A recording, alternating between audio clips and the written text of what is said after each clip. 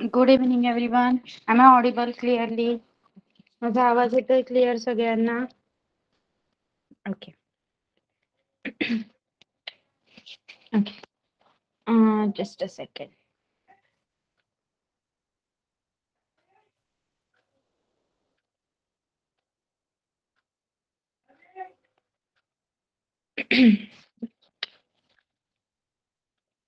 We will first start with standard 7. Okay. So, seventh standard,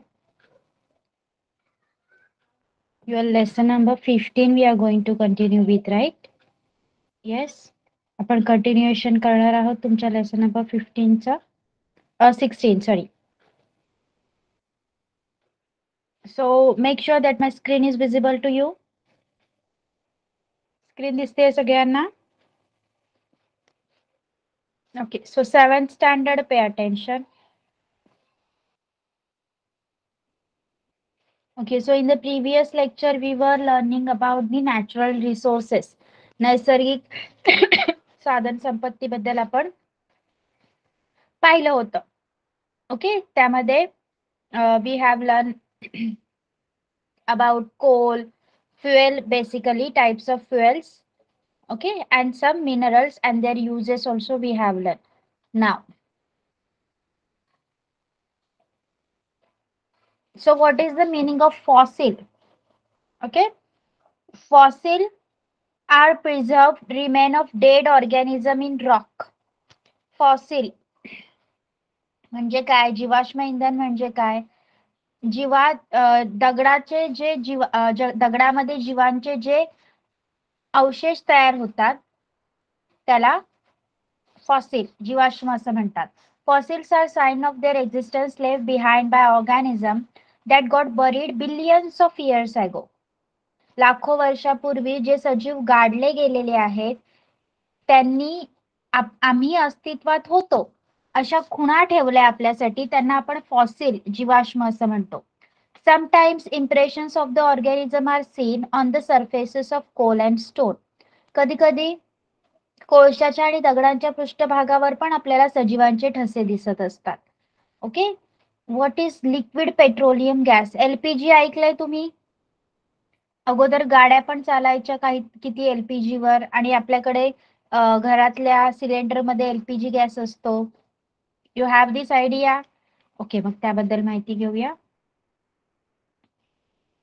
petroleum gas is obtain during refining of crude petroleum. जे अशुद्ध petroleum असतं त्याच्या शुद्धीकरणातून या petroleum गॅसची निर्मिती होत असते. Petroleum gas is transformed into a liquid by subjecting it to high pressure and reducing its volume to 1 by 240 of the original. बघा, तो आपण हाफ ऐकलंय,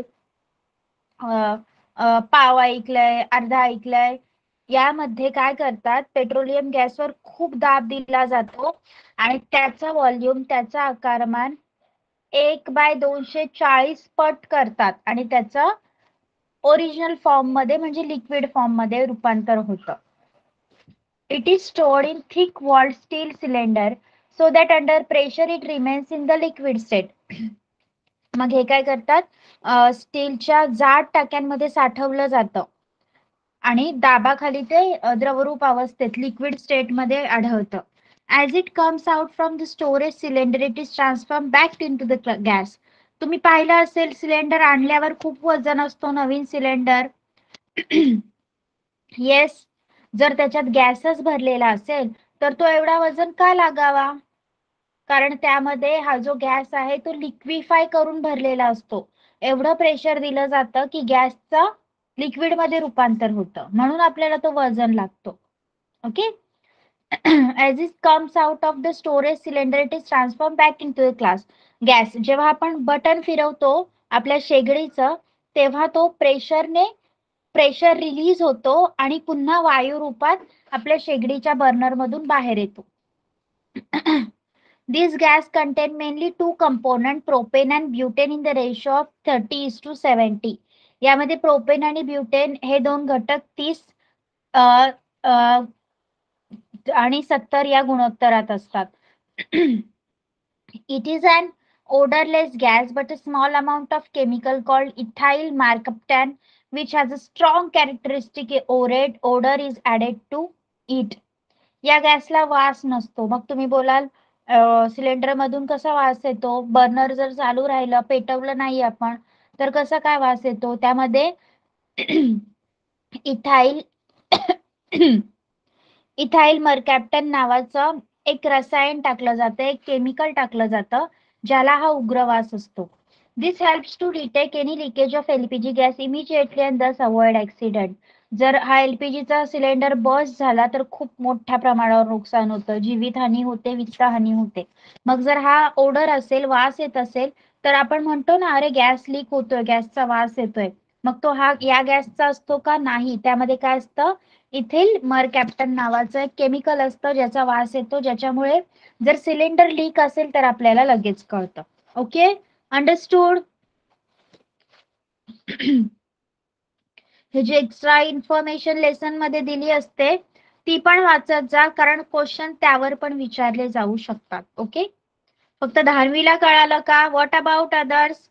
अनुज, आदी, आदेश,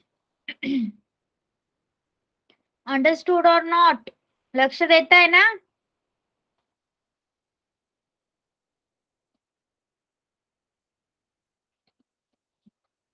ना. Y is natural gas and eco friendly gas? आपण नैसर्गिक वायूला पर्यावरण स्नेही असं का म्हणतो? बघा, the demand for fuel has increased greatly due to the rapidly growing population, but the reserve of fossil fuel are limited. It is becoming difficult to meet the increased demand. The likelihood of these reserves getting exhausted is known as energy crisis. आपल्याला माहिती आहे की आपली लोकसंख्या खूप झपाट्याने वाढते. मग त्या लोकसंख्येला खायला पाहिजे, वाहने पाहिजेत, वाहनांसाठी इंधन पाहिजे, जेवण बनवण्यासाठी इंधन पाहिजे. मग इंधनाची मागणी देखील वाढली आहे. पण जे जीवाश्म इंधन आहे त्याचे साठे मर्यादित आहेत आणि मागणी वाढत आहे. त्या वाढत्या मागणीची पूर्तता करणे आता अवघड होत आहे. त्यालाच आपण एनर्जी क्रिसिस म्हणजे ऊर्जा संकट असं म्हणतो.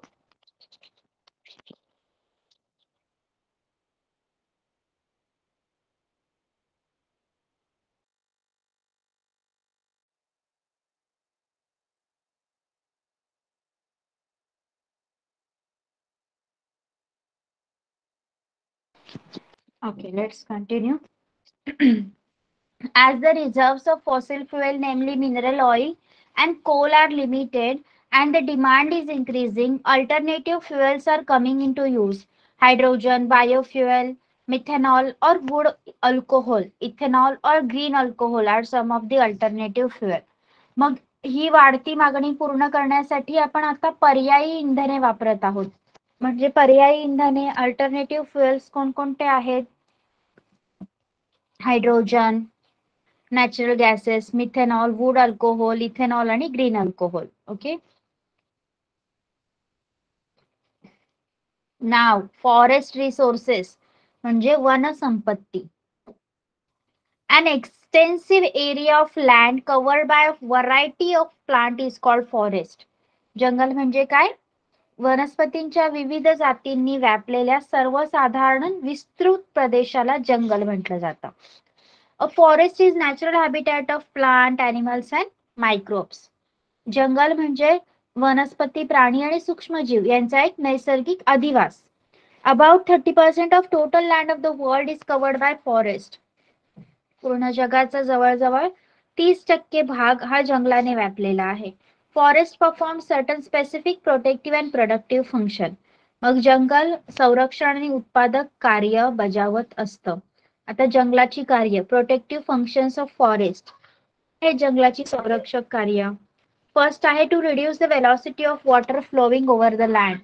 भूपृष्ठावरून जे पाणी वाहत जातं त्याचा वेग कमी करण्याचं काम जंगल करतात, कारण झाडं माती धरून ठेवतात आणि पाणी देखील त्याला सिप करतात in the soil to prevent soil erosion.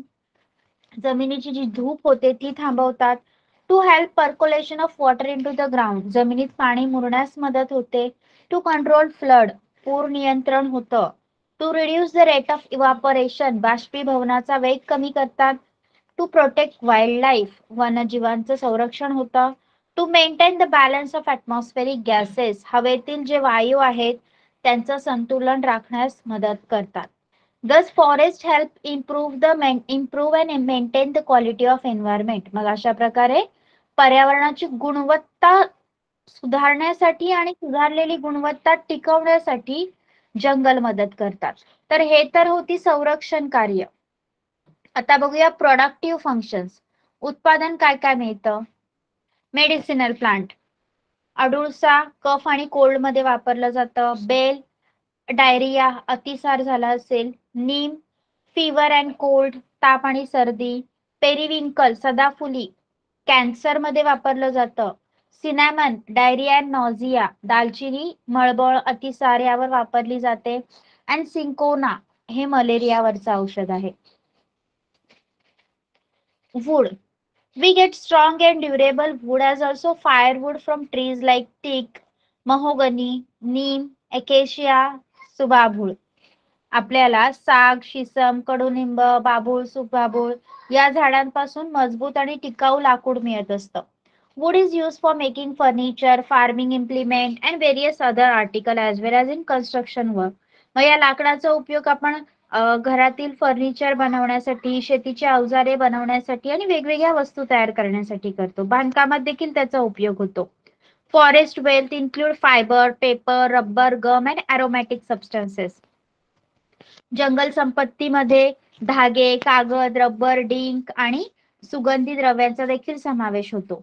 We get फ्रॅग्रंट essential oils from lemon grass, vanilla, केवडा, वेटिव्हर and युकिलिप्टस. आपल्याला सुगंधी द्रव्ये किंवा तेले ही निलगिरी, खस, व्हॅनिला, लेमन ग्रास यांपासून मिळतात. Cosmetic, sandalwood and oil of eucalyptus are used for making soap, cosmetic and incense stick. त्यापैकी चंदन आणि निलगिरीच्या लाकडापासून जे तेल मिळतं ते सौंदर्य प्रसाधने, अगरबत्त्या बनवण्यासाठी वापरलं जातं. In addition, we get various fruits, bulbs and roots, honey, sealing wax, ketu, dyes, etc. from forest. मग त्याबरोबर अजून काय काय मिळतं? वेगवेगळ्या प्रकारची फळे, कंदमुळे मिळतात, मध मिळतं, लाख, कात, रंग हे सगळं झाडांपासून मिळत असतं. Then how to conserve forest. आता सगळीकडे जंगल तोड होत आहे, मग आपण ती कशी थांबवू शकतो? Young trees should not be cut. आपल्याला माहिती आहे माणसाच्या गरजेसाठी लाकूड लागतो, पण आपण जी नवीन कमी वय असलेली झाडे आहेत ती तोडायची नाही. Many more trees than R cut down should be planted and looked after. मग आपण झाडं तोडतो इज ओके, कारण आपल्याला त्याचं काम आहे, पण जेवढी झाडं तोडतो त्याच्यापेक्षा जास्त झाडे लावण्याचा प्रयत्न करायचा आहे. The stringent restriction or laws, regulations regarding use of forest should be strictly followed. जंगल वापराबाबत जे काही निर्बंध लावले आहेत, कायदे नियम केले आहेत ते आपण काटेकोरपणे पाळले पाहिजेत. Okay, understood? वनसंपत्ती, जंगल संपत्ती समजलं?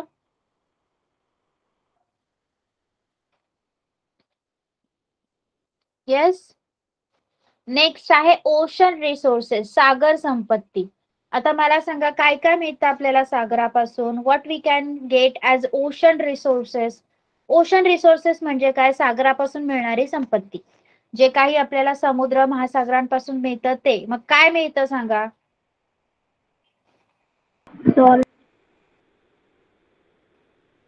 Salt, yes, good. अजून? Medicine. Okay, some sort of medicines also, कारण त्यामध्ये जे काही प्लांट्स असतात, वॉटर प्लांट्स, काहींचा उपयोग होतो. अजून? Fish, yes, and minerals also. Okay, बघूया चला.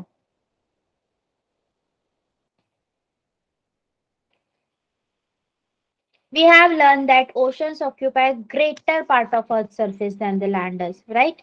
आपण शिकलेलो आहोत की पृथ्वीचा बहुतांश भाग हा पाण्याने व्यापलेला आहे आणि ते पाणी सगळ्यात जास्त फ्रेश वॉटर पेक्षा सॉल्टी वॉटर म्हणजे सागरातलं पाणी जास्त आहे.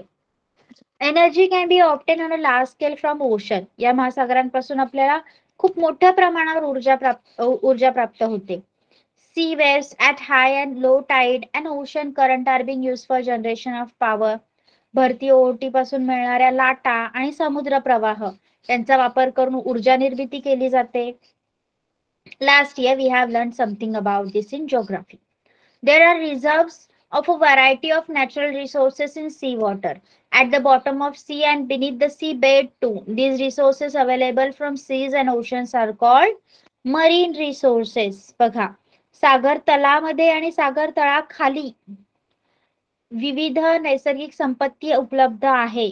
मग समुद्र किंवा महासागर यापासून जी संपत्ती आपल्याला उपलब्ध होते त्यांना आपण सागर संपत्ती असं म्हणतो. So mineral and bioresources from ocean. Scientists believe that billions of tons of minerals are to be found dissolved in ocean water. शास्त्रज्ञांच्या मते महासागराच्या पाण्यात अब्जावधी टन खनिजे विरघळलेल्या अवस्थेत आहे. There are very large reserves of tin, chromium, phosphates, copper, zinc, iron, lead, manganese, sulfur, uranium, etc. तसंच chromium, phosphate, तांबे, शिसळ यांसारखे देखील मिनरल्स आढळतात. Then we get many types of gems, conches, shell and pearl from the sea. शिंपले, शंख, मोती हे पण मिळतं. Red pearls are even costlier than gold. Real Perl जे खरे मोती असतात त्याची किंमत सोन्यापेक्षा सुद्धा जास्त असते. There are large scale reserves of mineral oil and natural gas at the bottom of sea. We avail of these by drilling oil and gas well. तसंच खनिज तेलाचा आणि नैसर्गिक वायूचा पण साठा आहे. हे आपण विहिरी खोदून आणि तेल व वायू त्यापासून आपण मिळवत असतो. बघा इथे दाखवलंय मिनरल ऑइल वेल आहे बघा, सागर सम्राट शिप आहे ती आणि त्यामधून वेल खणलं जातं समुद्रात, ड्रिल केलं जातं आणि अशा प्रकारे आपण ऑइल मिळवू शकतो. In India, the first mineral oil well Sagar Samrat was drilled in 1974 at the oil field called Bombay High for obtaining mineral oil and natural gas from the bottom of sea. The natural gas from this well is carried via a pipeline to a place called Uran. बघा, भारतामध्ये सागर तळातून खनिज तेल आणि निसर्ग वायू मिळवण्यासाठी मुंबई हाय या ठिकाणी 1974 ला सागर सम्राट ही तेल विहीर खणली गेली. या विहिरीतून नैसर्गिक वायू मिळतो तो पाईपलाईन द्वारे बॉम्बे हाय आहे म्हणजे मुंबईला आहे, मुंबईवरून उरणला आणला जातो. Okay. Now mineral resources from ocean. पहिला आहे thorium, used in the production of atomic energy. अणुऊर्जा निर्मितीमध्ये याचा वापर होतो. Magnesium used in the flash bulb of camera. कॅमेराच्या flash मध्ये याचा उपयोग होतो. Potassium main ingredient in production of soap, glass, fertiliser. साबण, काच आणि खतेर बनवण्यासाठी. Sodium used in the production of cloth and paper. कापड आणि कागद बनवण्यासाठी. Sulphate used in making artificial silk. कृत्रिम रेशीम तयार करण्यासाठी. Now bioresources in ocean. Fishes like pomfret, seerfish are also shrimps and prawn. They are sources of protein and vitamin, therefore mainly used as seafood. बघा, सुरमई, पापलेट आणि कोलंबी यासारखे जे मासे आहेत ते प्रथिन आणि जीवनसत्वाचे स्त्रोत आहेत म्हणून त्यांचा उपयोग केला जातो खाण्यासाठी. Dried shrimp, Bombay duck powder used as a poultry feed and is a good manure. सुकट आणि बोंबील यांची जी पावडर आहे ती कोंबडीचे अन्न म्हणून आणि खत म्हणून शेतीसाठी वापरली जाते. Shells, शिंपले used for preparation of medicine, ornaments and decorative article. शिंपल्यांचा वापर औषध निर्मितीसाठी, अलंकार बनवण्यासाठी आणि शोभेच्या वस्तू बनवण्यासाठी होतो. फंगाय use for the production of antibiotics. बुरशीचा वापर प्रतिजैविकांची निर्मिती करण्यासाठी होतो. Shark and कॉडफिश. शार्क आणि कॉड मासे त्यांच्यामध्ये ए, डी आणि हे विटामिन असतं, त्यामुळे त्यांनी तेल निर्मिती केली जाते, इडेबल ऑइल बनवलं जातं. सी कुकुंबर समुद्र काकडी used as medicine for treating cancer and tumour, cancer आणि ट्युमर रोखण्यासाठी वापर केला जातो. Okay, here are some marine occupation. सागराशी related कोणकोणते व्यवसाय करता येतात? पहिला आहे फिशिंग, मासेमारी. सॉल्ट फार्मिंग, बिग इंडस्ट्री, मिठागरे, मिठाची शेती. Transport business, transport bye C, वाहतूक व्यवसाय केला जातो सागरी मार्गाचा वापर करून. C tourism, means of financial income, सागरी पर्यटन, आर्थिक उत्पन्न मिळतं त्यातून. अँड मॅन्युफॅक्चरिंग डेकोरेटिव्ह आर्टिकल, शोभेच्या वस्तू बनवणे जे काही शंख शिंपले मिळतात त्यांच्यापासून. Okay, so understood the lesson. Lesson समजला? It was so easy. Natural resources तुम्ही 6th स्टँडर्ड पासून शिकतच आहात, प्रत्येक कोणत्या ना कोणत्या फॉर्मॅट मध्ये. ओके, तर इथे क्वेश्चन आन्सर बघा.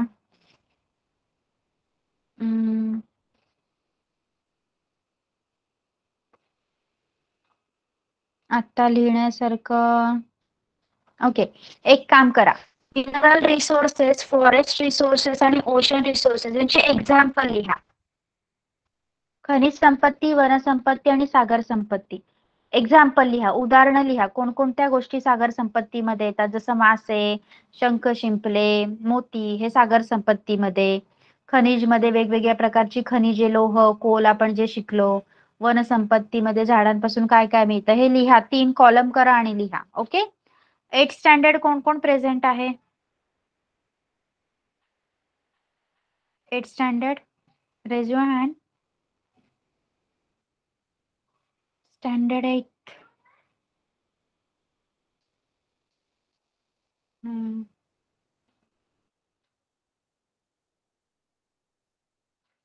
मानस आणि तेजल आहे का? Okay.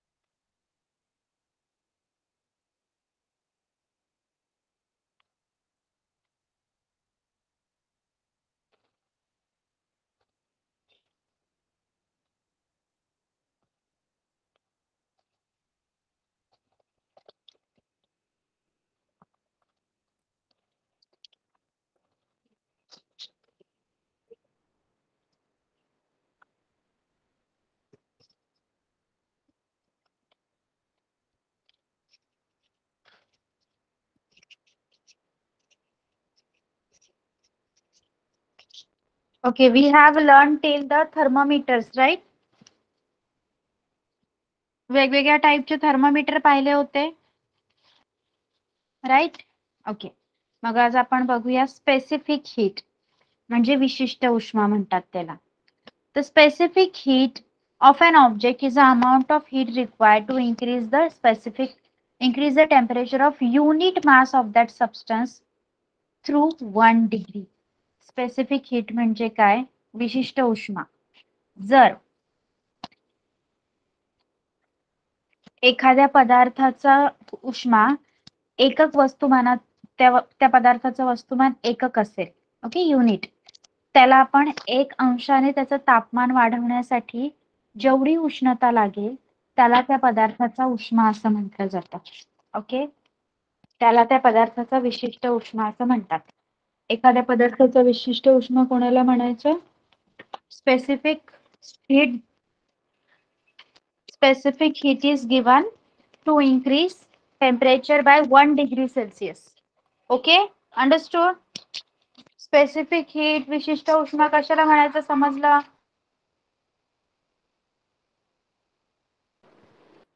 Okay, good. Now, this is presented by symbol small c. कशाने दाखवलं जातं? स्मॉल सी ने दाखवलं जातं. विशिष्ट उष्मा दाखवण्यासाठी स्मॉल सी हे चिन्ह वापरायचं आहे.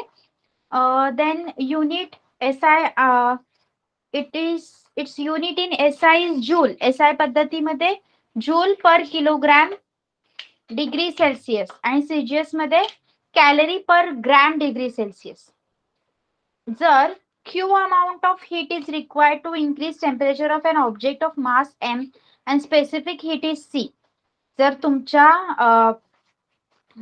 पदार्थाचं वस्तुमान m असेल, मास m असेल आणि Q एवढी उष्णता C Q एवढी ऊर्जा द्यावी लागते सो दॅट तुमचं टेम्परेचर स्मॉल c एवढं होईल. फ्रॉम TI टू TF, तापमान TI पासून TF पर्यंत वाढवण्यासाठी दिस amounts depend on the mass and specific heat of object age well age on the increase in temperature can be written as. मग ही जी ऊर्जा आहे Q ऊर्जा जी द्यावी लागते ती वस्तूचे वस्तुमान आणि विशिष्ट उष्मा यांच्या तापमान वाढीवर अवलंबून असते. मग ती कशी काढायची? Q is equal to M into C, M multiplied by C म्हणजे मास आणि जेवढी विशिष्ट उष्मा लागली आपल्याला वाढवण्यासाठी T आणि multiplied by TF minus T1. Okay, ज्या टेम्परेचरला तुम्ही पोहोचलेला आहात ते टेम्परेचर आणि त्यातून वजा करायचं आहे तुमचं अगोदरचं टेम्परेचर TI, इनिशियल आणि फायनल. TI म्हणजे इनिशियल सुरुवातीचं तापमान आणि TF म्हणजे फायनल शेवटचं तापमान. अंडरस्टूड? विशिष्ट उष्माबद्दल आता काय काय पाहिलं ते समजलं? येस. इथे बघा एक टेबल दिलाय तुम्हाला, त्यामध्ये ॲल्युमिनियमला 0.21 एवढी विशिष्ट उष्मा द्यावी लागते त्याचं तापमान 1 डिग्री सेल्सिअसने वाढवण्यासाठी. अल्कोहोलला 0.58, गोल्ड 0.03, हायड्रोजनला सगळ्यात जास्त आहे 3.42. ओके, लाईक दिस. Next then कॅलरीमीटर. आपण थर्मोमीटर पाहिला. येस, तो कशासाठी यूज केला जातो? To measure the temperature of an object, right? वस्तूचं तापमान मोजण्यासाठी. कॅलरीमीटर is use to measure the heat content of an object. आता वस्तूचं तापमान आणि उष्णता या दोन वेगळ्या गोष्टी आहेत, तुम्ही शिकलात. मग तापमान मोजण्यासाठी, टेम्परेचर मोजण्यासाठी थर्मोमीटर तापमापी आणि उष्णता मोजण्यासाठी, हीट मोजण्यासाठी कॅलरीमीटर. Okay, understood? दोघांमधला फरक समजला? कॅलरीमीटर आणि टेम्परेचर कशासाठी वापरतात? जेव्हा तापमान मोजायचं आहे तेव्हा काय वापरणार सांगा? तापमान मोजायचं आहे तेव्हा थर्मामीटर. आणि जेव्हा तुम्हाला उष्णता, हीट मोजायची आहे तेव्हा कॅलरीमीटर, कॅलरी मापी. Very good. Using the equipment we can measure the heat produced or absorbed in the physical or chemical process. कोणत्याही भौतिक किंवा रासायनिक प्रक्रियेमध्ये किती हीट प्रोड्यूस झाली, किती उष्णता निर्माण झाली किंवा किती उष्णता शोषली गेली, ऍब्झॉर्ब केली गेली, ते आपण या कॅलरीमीटर या उपकरणाचा वापर करून काउंट करू शकतो, पाहू शकतो. ओके, इथे 14.5 मध्ये आपल्याला हा कॅलरीमीटर दाखवलाय बघा. तुमच्याकडे बुक आहे? येस, मानस आणि तेजल बुक आहे का? तुम्ही हा डायग्राम पाहायचा आहे आणि मी तुम्हाला एक्सप्लेन करणार त्यामध्ये काय काय आहे. Is it okay? मीनवाईल तुम्ही डायग्राम पण ड्रॉ करू शकता, otherwise let it be. Book मध्ये पहा, I will explain it to you. Okay, चला लेट स्टार्ट.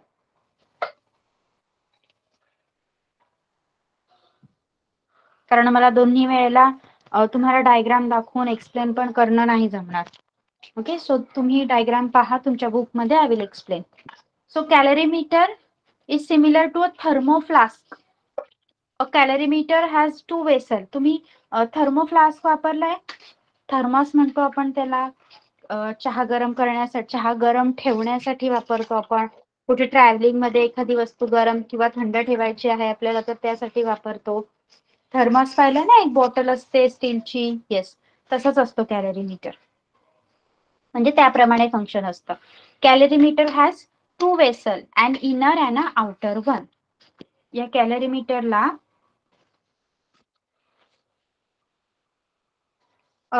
दोन प्रकारची भांडी असतात. जसं आपण थर्मास वापरतो त्याप्रमाणे.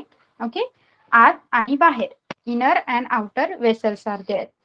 Then does the sorry this way no heat can be transferred from the inner to outer vessel or from the outer to inner vessel. अशी दोन भांडी कशासाठी असतात माहितीये? कारण यामध्ये आतल्या भांड्यातील उष्णता, आतल्या भांड्यामध्ये जो काही पदार्थ ठेवलेला आहे त्यातील उष्णता आतून बाहेर जाऊ शकत नाही आणि बाहेरच्या भांड्यातील उष्णता देखील दोन असल्यामुळे भांडी बाहेरची उष्णता देखील आत येऊ शकत नाही. Okay, thus the inner vessel is thermally isolated from the surrounding. The inner vessel is made of copper. A thermometer for measuring the temperature and stirrer for stirring the liquid in the calorimeter are fitted in it. बघा, आतील भांडे हे त्यातील ज्या वस्तू असतात त्या सभोवतालच्या वस्तूपासून औष्णिकदृष्ट्या अलिप्त ठेवतात, वेगळ्या ठेवतात. हे भांडे तांब्याने बनलेलं असतं. It is made up of copper. आणि तापमान मोजण्यासाठी एक तापमापी आणि एक स्टरर असतं. द्रव ढवळण्यासाठी एक ढवळणी बसवलेली असते. समजलं स्ट्रक्चर? स्ट्रक्चर समजलं कशा प्रकारे असते? तिथे दाखवल्याप्रमाणे आपण एकदा आता बघूया. हा आहे कॅलरीमीटर. थर्मोमीटर प्लेस केलेला असतो असा टेम्परेचर पाहण्यासाठी. स्टरर आहे. दोन भांडी आहेत बघा, इनर वेसल, आउटर वेसल. आणि त्या दोघांच्या मध्ये एअर कॅव्हिटी आहे, म्हणजे हवेची पोकळी आहे. आणि ही हीट रेझिस्टन्स रिंग आहे. ना water at a fix temperature is place inside the कॅलरीमीटर. या कॅलरी मापीमध्ये एका स्थिर तापमानाचं पाणी ठेवलं जातं. This means that the temperature of the inner vessel and that of the water in it are the same. याचा अर्थ काय? पाण्याचं आणि आतील भांड्याचं तापमान सारखं असतं, समान असतं. When a hot object is placed in water, heat is exchanged between the hot object, water and the calorimeter, and all three reach the same temperature. As the calorimeter is thermally isolated from surroundings, the total heat lost by hot object is equal to the total heat absorbed by the calorimeter and water inside it. बघा, आता आपण पाहिलं की या calorie मापीमध्ये एका स्थिर तापमानाचं पाणी ठेवलेलं असतं. म्हणजे काय? पाण्याचं आणि आतल्या भांड्याचं तापमान समान असतं. त्यात एखादी उष्ण वस्तू टाकली की ती वस्तू, पाणी आणि आतलं भांड यामध्ये उष्णतेची देवाणघेवाण होते, हीट एक्सचेंज होते. त्यामुळे त्यांचं तापमान समान होतं.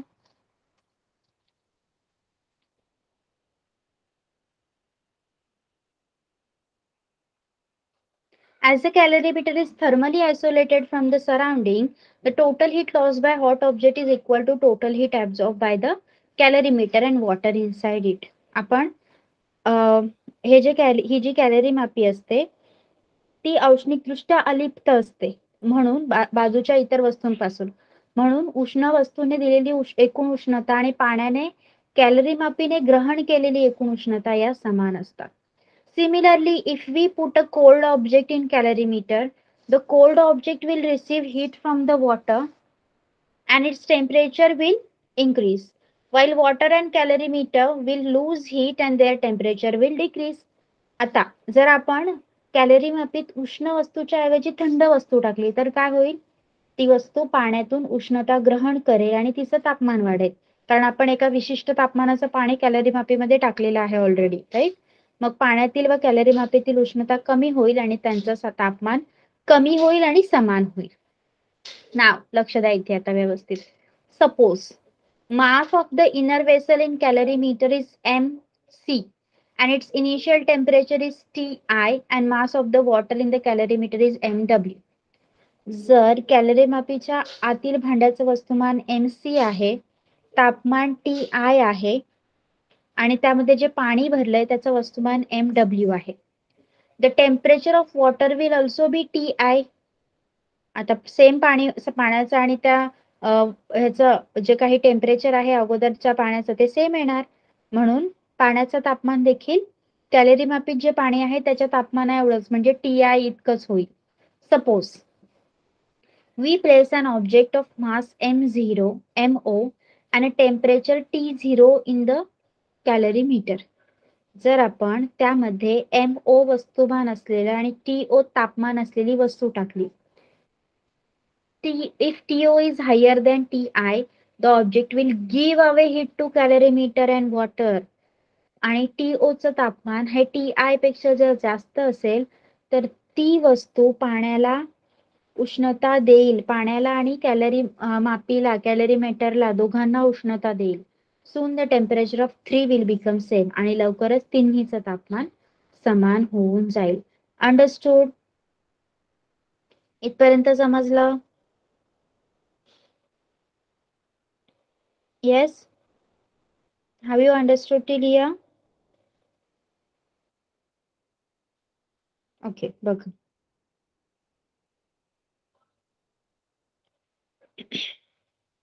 Now what will happen? Let us call this, आता ते जे तिघांचं सेम टेम्परेचर होईल ना त्याला आपण TF म्हणजे फायनल टेम्परेचर म्हणूया. Total heat given away by the object QO will be equal to the sum of the heat gained by the calorimeter. ऑब्जेक्टनी जितकी हीट दिली ती कॅलरीमीटरनी शोषून घेतली आणि वॉटरनी पण. तिघांचं टेम्परेचर समान आहे म्हणून QO is equal to QC plus Q1 QW. Okay, he equation आपल्याला मिळाली. As we seen above, QO, QC and QW depend on mass, specific heat and change in temperature delta T. जर आपण पाहिलं तर QO, QW and QC हे वस्तुमान, तापमानातील बदल आणि डेल्टा टी या पदार्थांच्या विशिष्ट उष्मावर अवलंबून आहेत. If the specific heat of the material of calorimeter, water and objects are CC, CW and CO respectively, we can write using the formula. मग आपण त्यांची स्पेसिफिक हीट हा जो आपण मगाशी फॉर्म्युला बघितला त्याच्यानुसार लिहू शकतो. How we can write? लिहा माझ्यासोबत. आपल्याला माहिती आहे की QO त्यानंतर QW आणि QC यांचं तापमान समान आहे आणि आपण फॉर्म्युला पाहिला होता mass into delta temperature into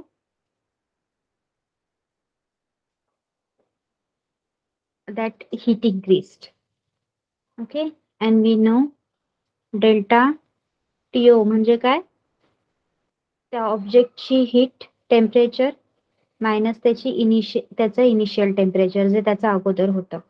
त्याचप्रमाणे तुम्ही बाकीच्या सगळ्यांचं पण लिहू शकता. Yes, how we can write for the others?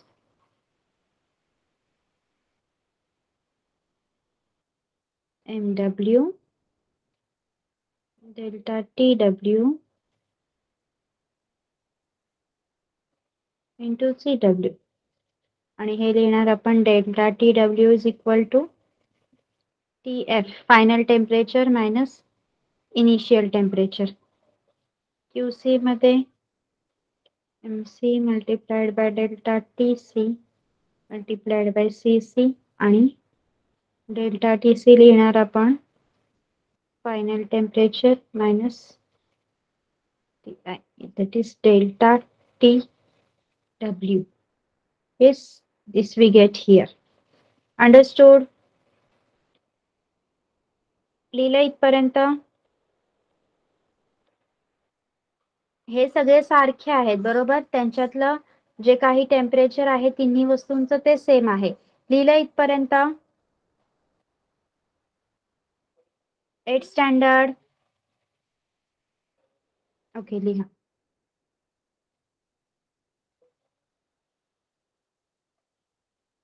So hence we can conclude MO delta TO multiplied by CO is equal to MW delta TW multiplied by CW plus MC multiplied by delta TC multiplied by CC. Okay, here we get our equation. आणि याचा वापर करून तुम्ही सम सोडवू शकता.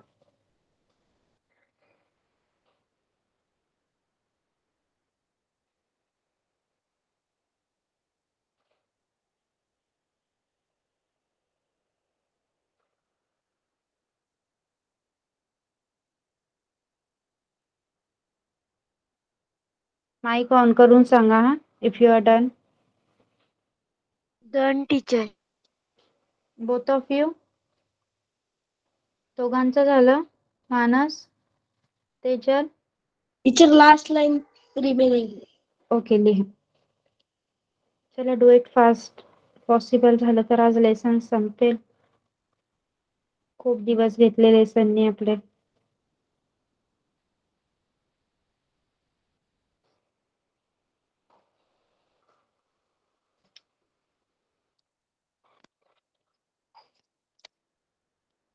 Teacher, done. Okay done. C. So we can major all the masses and temperature. जर आपल्याला specific heat माहिती असेल मटेरियलची आणि कॅलरीमीटरची, so we can major all masses and temperature. Now effects of heat. In previous standards, we have studied two effects of heat on matter: expansion and contraction, and second, change of state. Okay. In this lesson, we are going to learn more about expansion. आता आपण effect of heat उष्णतेच्या परिणामांमध्ये पहिला पाहणार आहोत expansion. When heat is given up to any substance, its temperature increases and it expands. आपल्याला माहिती आहे जेव्हा आपण पदार्थाला उष्णता देतो त्याचं तापमान वाढतं आणि त्याचं प्रसारण होतं, त्याचा आकार वाढतो. Its expansion depend on the increase in its temperature. Solid, liquid and gases all expand on receiving heat. तो किती प्रसरण पावणार आहे हे आपण दिलेल्या तापमानावर अवलंबून असतं आणि उष्णतेमुळे स्थायू, द्रव, वायू काहीही असू दे सगळ्यांचं प्रसरण होत असतं. तर पहिला आहे expansion of solid, that is linear expansion. स्थायूचं प्रसरण आणि त्यामध्ये एक रेषीय. The linear expansion of a solid is increase in length of wire or a rod of a solid due to increase in its temperature. याचं example काय आहे best, की तापमान वाढीमुळे तार किंवा सळईच्या रूपात तील जो स्थायू असतो त्याची लांबी वाढते, म्हणजे त्याला लिनियर बोलतो आपण. When we increase temperature of a rod of length L1 from T1 to T2, जर आपण L1 या लांबीच्या सळईचं तापमान T1 पासून T2 पर्यंत नेलं तर त्याची लेंथ L2 इतकी होते. त्याची जी लांबी आहे ती L2 इतकी होते. The change in length is proportional to original length and it increase in temperature.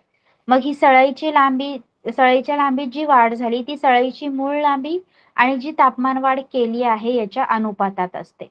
So delta T is T2 minus T1.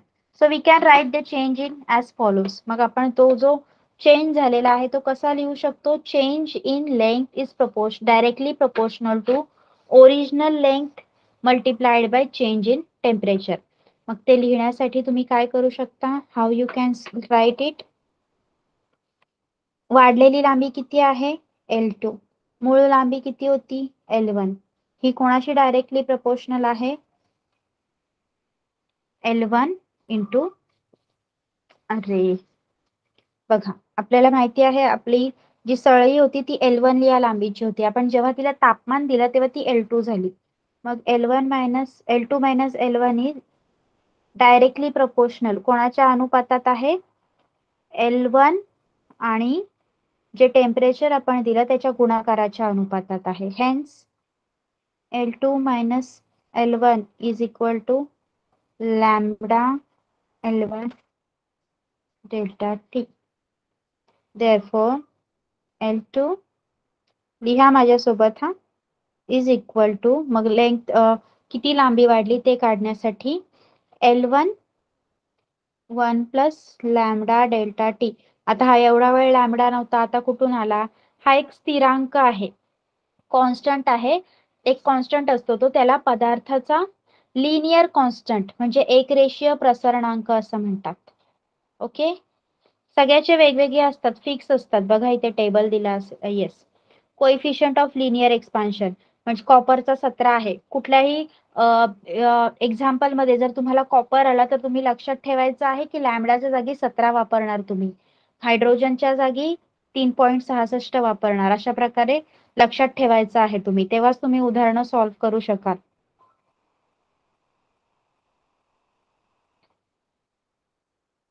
Done.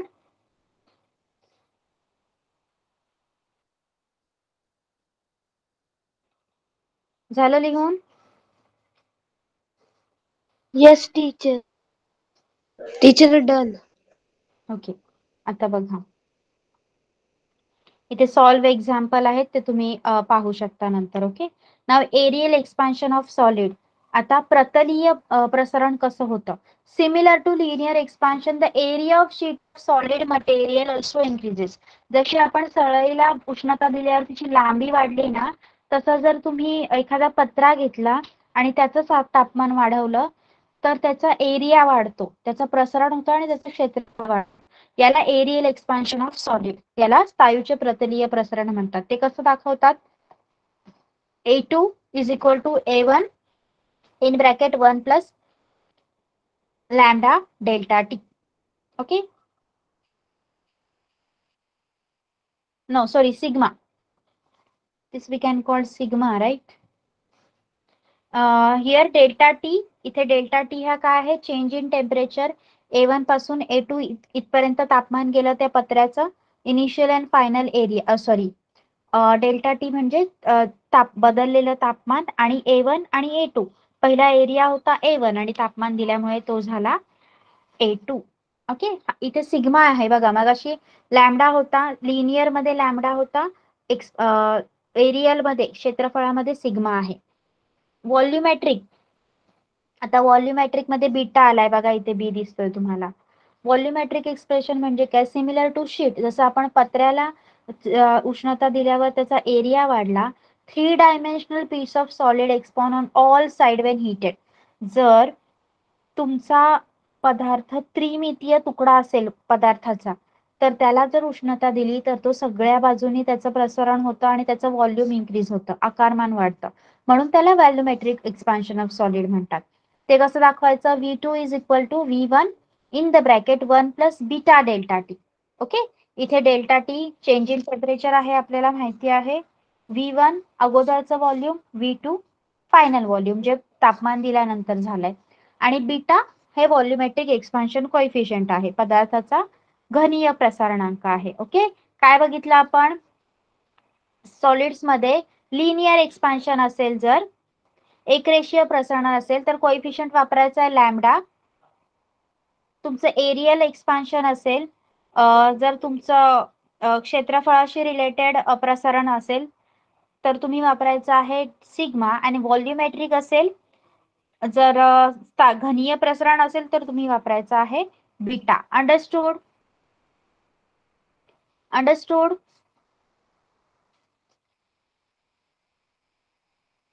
Yes.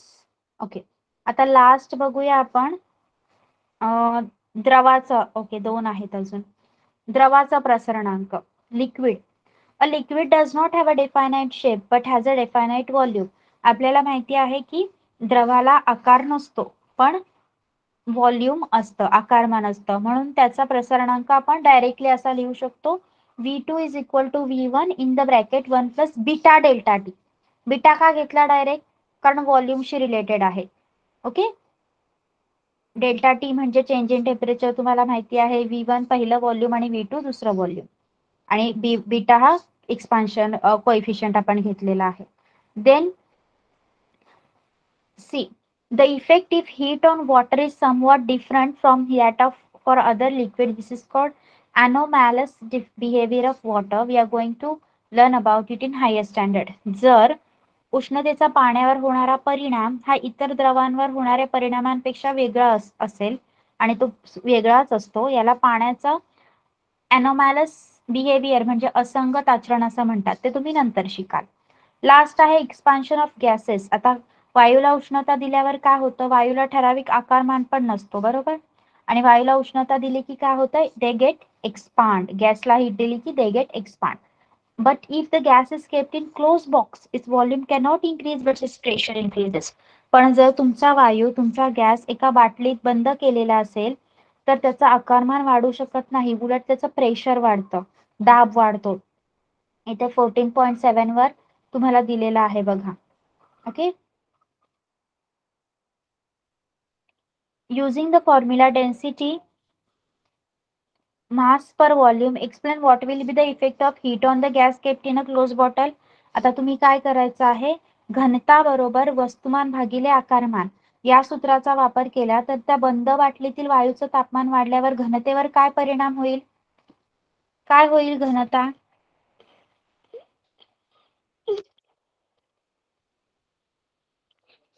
सांगा. डेन्सिटी वाढेल की कमी होईल. बघा काय होतंय, हे इनिशियल टेम्परेचर आहे, तेव्हा एकमेकाला चिकटलेले आहेत कण, आणि इथे काय झालेलं आहे, डेन्सिटी कमी झाली त्यांची, कारण ते लांब लांब चाललेत. Okay. If the bottle is not closed but a movable piston attached to its open end, what will happen, what will be the effect on heating. Therefore the expansion of gas is measured by keeping its pressure constant. जेव्हा तुम्ही वायूचं प्रसारण मोजता तेव्हा तुम्हाला pressure, दाब हा constant ठेवावा लागतो. दिस व्हॉल्युमेट्रिक expansion is called the constant pressure expansion coefficient, आणि ते पुन्हा बीटानेच दाखवतात कारण व्हॉल्यूमशीच रिलेटेड आहे. इथे डेल्टा टी म्हणजे तापमानातील बदल, V2 final volume, V1 initial volume, आणि बीटा हा कॉन्स्टंट आहे, आपण कोएफिशियंट ऑफ गॅस साठी वापरला जातो. Density of gas decreases on heating. Okay. मग अशी सांगितल्याप्रमाणे ती बरणी जास्त मोकळी का झाली, कारण डेन्सिटी कमी झाली, घनता कमी झाली. Okay. Here we have done with the lesson. Have you understood Tejal and मानस, समजलाय का लेसन. फास्ट झाला असेल तर प्लीज क्वेश्चन आन्सर पहा, नाही समजले तर तुम्ही डाऊट विचारू शकता in the next lecture. Okay. Yes, is it okay. Okay, so now you can leave. Bye bye. Good night. Bye teacher. Thank you teacher. Bye bye. Welcome. Bye teacher, thank you. Bye. Welcome.